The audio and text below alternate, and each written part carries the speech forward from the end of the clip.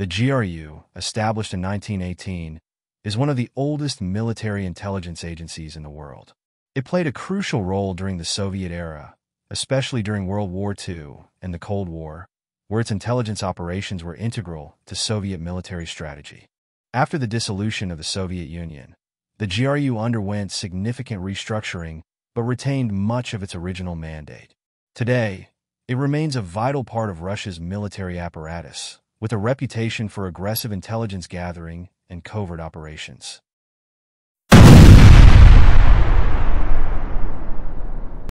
The DIA was established in 1961 as a response to the growing need for centralized military intelligence during the Cold War.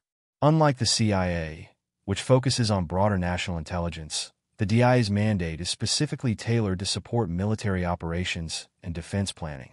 The DIA has grown significantly since its inception, adapting to the changing nature of warfare and intelligence in the post-Cold War era.